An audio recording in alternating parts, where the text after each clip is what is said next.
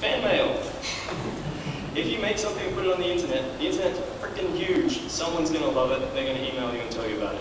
Fan mail is really exciting and fun, and it is a gateway drug to the evils of self-Googling. And I'm willing to admit that I have a bit of a problem with this, but I'm not giving it up. So, yeah, you want to find out what people are saying about your game, and sometimes yourself, and so you end up doing this a fair bit. Some people swear by Google Alerts, which is a system that will send you regular emails about things that have appeared on the web about specific topics. I find it's less comprehensive, and I need every hit I can get. So I just use Google itself, use the last 24 hours, filtered by search results, and then ordered by date, and basically just mainline the ego hit. Where are we now? Okay. So we're about 2 years into Fishy development. So Polychromatic Funk Monkey, little 3-month project, done, finished. And it's not going so great, Fishy. I realized by this point, as a lot of other people do, that casual gamers don't really like twitchy, arcadey gameplay that requires you to learn a new skill, other than sort of high-level puzzle solving and things like that. So it's really not working out for this crowd. Meanwhile, the people who do like the twitchy, fun games have a look at this game that I've made, and I see like the cute characters and the slick presentation and things. It's totally slick. And they just go, well, that's obviously not for me. So by attempting to straddle these two markets, I've fallen into this chasm in between, and there's just nobody there. So that's a little disheartening. But I thought I'd keep going with it. I still had goals for the project, and so even though I thought I was never going to make any money out of it, I thought, I still want to finish this thing. It's looking kind of shiny and slick. I just want to have this piece that I've finished and get it out there. You know, a good resume piece, if I'm trying to get on digital distribution channels and things like that, would help to be able to just show that I can finish something of decent quality. So I kept working on it. Another thing that was really kicking me at this point was I was finally working in content. Now, I'd never really done a lot of content work before. I'd always been sort of doing gameplay code for the last 10 years or something. And Fishy needed 60 levels. Now, that's 60 unique, interesting ideas, and for unique, interesting ideas, 60 is a massive number.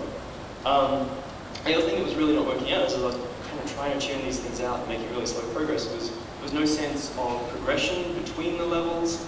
There was no flow. There was no variety. Like, it was just kind of a chaotic mess. So what turned out to be the problem was that I hadn't properly defined the problem. Okay, I was saying I need 60 unique, interesting levels. What I actually needed was 60 interesting, unique levels that had a sense of progression and gameplay variety and flow. So, we started off just by separating the levels into these sets of 5. And each set of 5 would be like a location. It would express a single idea in a variety of different ways. And allow a player, once they've finished a set of 5, to really feel like they've moved on to something else. Because you've got to remember, these levels, a good player can get through in like 3 to 5 seconds. So, you know, having them just move somewhere completely different every couple of seconds just does not work. So that gave me that sense of progression. Moving on from that, I still wanted to get the sense of variance and a good difficulty curve. So I just came up with a simple pattern of roughly how levels would work. So, you know, the first level in a set of 5 would have only static food-type enemies that you can just eat, and they wouldn't move around. And then the next level they'd move, and then the next level you'd have enemies but nobody would be moving, things like that. This basic template, just overlaid on all the levels, gave me the variation I needed. It set kind of a tempo and a rhythm. It gave me a nice sawtooth difficulty curve so that people could feel that there was tension and kind of a bit of relief. And it also made content generation so much easier because I only needed like 12 ideas now, and I already had more than that, so I just picked the good ones. And I could just kind of explore those ideas instead of having to come up with something completely unique each time. So, solve that problem. I'm going to let you interpret this slide however you like as I talk about the difference between projects that have obviously been shown a lot of love and projects that have not been shown a lot of love. Players can tell. If you really love what you're doing, you're going to do awesome stuff, and players can feel that. That's something I believe, and I hope to be true because I believe it. And this was something that was actually making some of my work difficult. So I was doing content, and there were a couple of things that I was just having difficulty really liking what I was making. One of them was the actual narrative for the game. There wasn't much narrative, it's a game about eating other fish, but I wanted to put in a little bit. I just didn't come up with anything that was interesting. Luckily, my partner suggested to me, well look, you've got this game where this little fish eats like billions of other little fish. Surely it should just burst and explode at the end. And I thought, yes, actually that's a story I like, so screw it, I'm going to make that.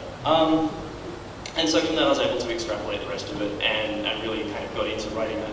The other part of it that really wasn't working for me was I wanted just a tiny chunk of text at the start of each level, introducing it, telling you a little bit about what's going on, because the rest of the game is really just expressed through little fish swimming around, which doesn't tell you a lot.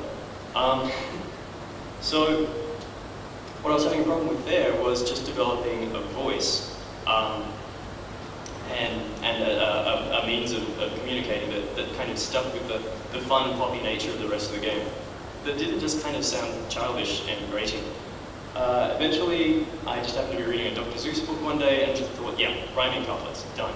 So every single level introduction became a short rhyming couplet. That's something I really enjoy writing. And I feel that by enjoying writing it, I was able to make something that kind of reads a little better.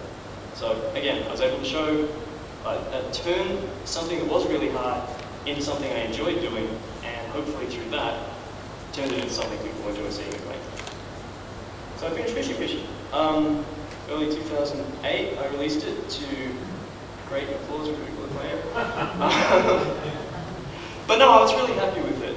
It was done, I really liked the end product, and I think one review actually mentioned that they thought it was sort of around the PopCap quality bar, which is exactly what I was going for at this point, so I was quite happy with it. Moving on, 2K Australia were very kind in that they sent me to the Game Developers Conference 2008, and this was freaking awesome. One of the really big highlights for this for me was meeting a lot of independent game developers. So I've been following the scene for a long time, and you read about people like the big superstars in the genre who make the most amazing things, and they get all this publicity and press, and you just think, wow, you know, these people are really cool. I met them. That was a little bit scary. You can see that that's Ron Carmel that I'm talking with there from 2D Boy, and you can see Phil Fish kind of falling over in the background. Anyway, so this was a huge thing for me. So I was meeting these people who were, you know, always kind of billed as being fantastically creative and these most amazing people. And when I met them, I realized that yes, this actually was true. These people were awesome. They were still people, and I was a people. So, you know, before then, I'd always dreamt of just going full bore at it and trying to make the most amazing things, but I never really felt like it was something I could possibly accomplish. And just by meeting these people, it occurred to me that maybe it was possible. And fuck it, I was going to try. So I did, and basically, yeah, meet your heroes if you have any amount of sort of confidence problems about your own abilities, and it'll just make it so much easier for you to just start believing in yourself and do some crazy shit. Whenever I go to a conference, I get super psyched. And I come home with like a million ideas for things I want to do. This time around, it's just like, I'm going to make the best game ever. I don't even know what it's going to be. It's going to be fucking amazing. And at the same time, Tigsort started running a small 3-week competition to make a game, and some ideas about the theme for the game kind of intermingled with some other things I've been thinking about with gameplay variation. And I ended up creating this, a game called Rum Shake Fail. I won't describe it too much, but basically this was a really big success story for me. Like, it was a free game, and I just kind of, you know, put it out there, and it picked up reviews and publicity in places like Kotaku and Joystick, and for 3 weeks' work, that's really great. So this was things really kind of started to get moving. But when things start to move, you attract a bit more attention. And I started receiving occasional emails about things like business proposals and things. And that's exciting, right? People sending me emails saying, hey, let's do a deal, and you're going to make some money, and it's going to be great. Sometimes the correct answer is no, fuck off. Because sometimes these people are just trying to rip you off. Like, there are people out there who